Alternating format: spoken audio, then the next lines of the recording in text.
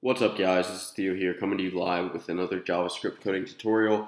Today I'm going to be talking about how to create a type of dictionary in JavaScript similar to the dictionary you might see in C# or Java. So let's get to it. The first thing we want to do is make a function called dictionary. This is just going to be a constructor. And let's take off the auto-run.js, clear out the console, and we're going to define some methods on our dictionary. We're going to define a data store, which is just going to hold the items or the members of our dictionary, the keys and the values of this class dictionary, basically. And let's see. Then we're going to create some methods. So we're just going to have three. We're going to have it implement three methods. We're going to have this dot add. It's going to be a function. It's going to take in a key, and we're going to say if a key. It's going to take in a key and a value. And we're going to say if key and value, make sure there's both in there. If there's a key and a value, then this dot data store dot push, and we're going to push on the key to the key and the value to the value. So that's just what we're calling them. You could call this term anything you want. You could call it, dictionary key, dictionary value, whatever you want. And let's get our semicolons on there so the compiler doesn't complain. And after we add it, we can just return this dot data store. And yeah, so that's this. It will implement another method, this dot remove at. It's going to be similar to the C# remove. And it's going to take in a key. This is going to loop through our data store.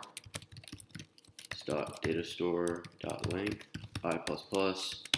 If this dot data store of I dot key is equal to the key, then we will do this dot data store dot splice. So we want to remove the index that we're on and just one, and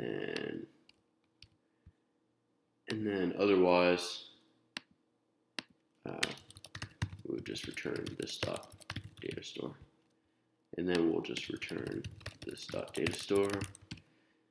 So that's that function, and we have one more function, but this will be a this dot find at function. This will take in a key. Again, this will loop through the whole data store dot length I++, and if this dot data store of I dot key is equal to the key, return this dot data store of I dot value, and then otherwise return this dot data store.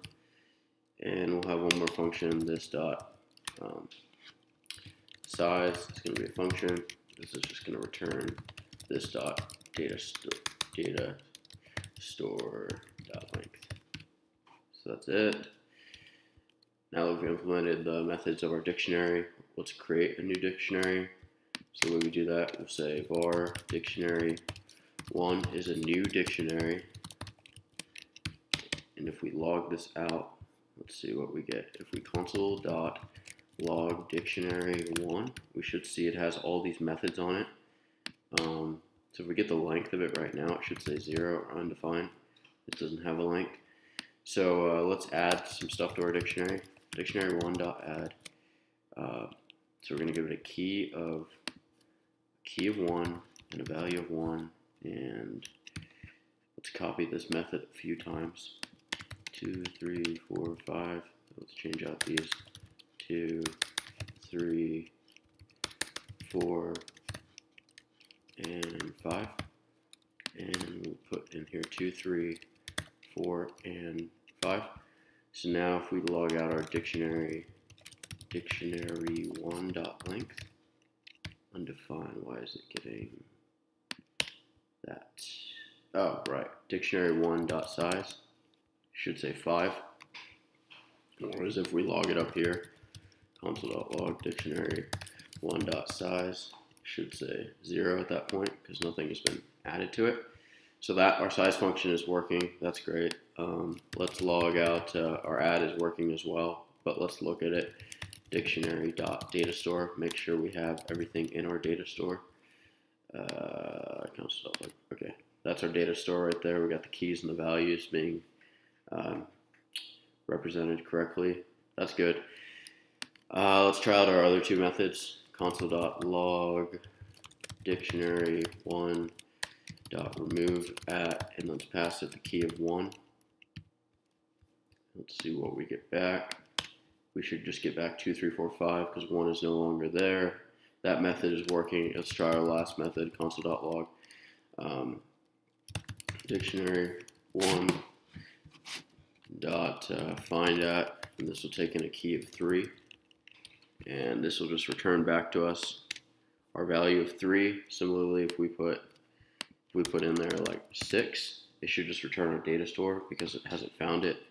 We could also put return, we could put not found plus this dot data store.